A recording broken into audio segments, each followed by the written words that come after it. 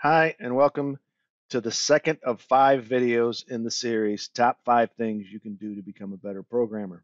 Part 1, in case you missed it, was set up a tool database with speeds, feeds, step down, and step overs.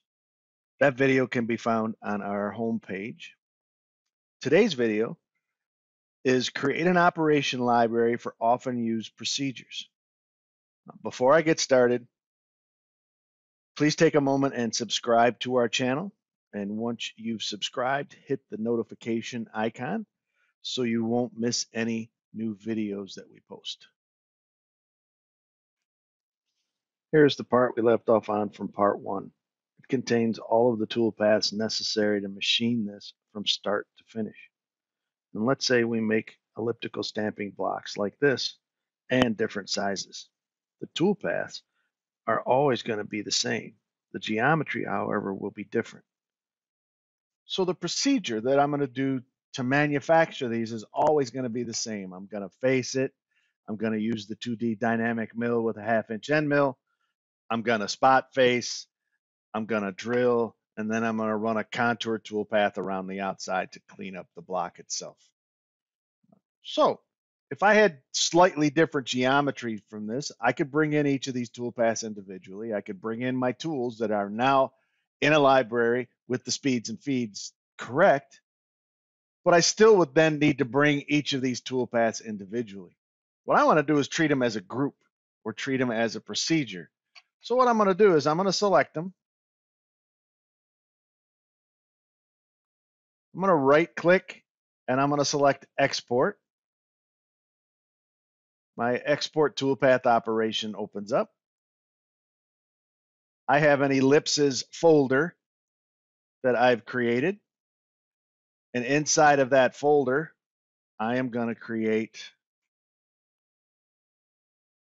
ellipse procedure. All of those toolpaths are selected. I'm going to go ahead and hit this blue plus. It's going to tell me that the operations were exported successfully, and I'm going to say OK. And then we're going to close this.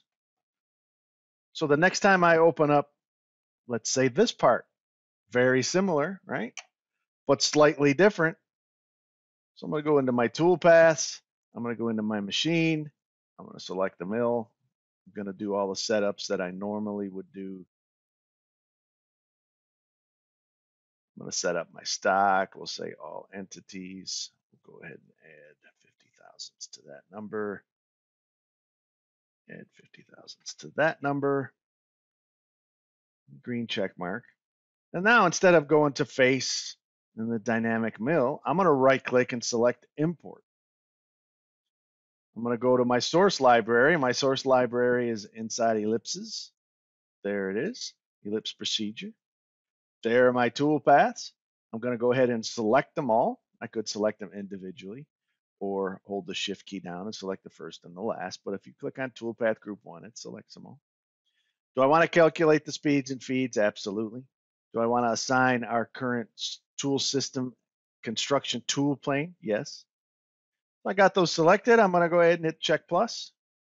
It tells me 5 operations have been imported successfully. Thank you very much. And I'm going to close that. So now all I need to do is put the appropriate geometry into these toolpaths. The tools are already there. The speeds and feeds are already there. And I should be good to go. So if I select toolpath number 1 and I go to calculate that, there you go. It adjusts the toolpath based on my stock setup. For the dynamic mill, I need to go into the parameters. I need to select my machining geometry. I need to select my avoidance geometry. Everything else in that toolpath is already set. Green check mark. And there we go. Same thing for the drill counter bores. I'm going to go select the geometry. There are my 4 holes. I'm going to go ahead and green check mark that. We're going to green check mark that because again, my speeds and feeds, my tool, all of that is the same. Now, instead of going into toolpath number 4, which uses the same geometry, I'm just going to copy and paste. I'm going to drag this geometry down here and plop it right into there. And then this last toolpath, the change geometry, is going to be around the outside. There we go. Green check mark. Recalculate everything.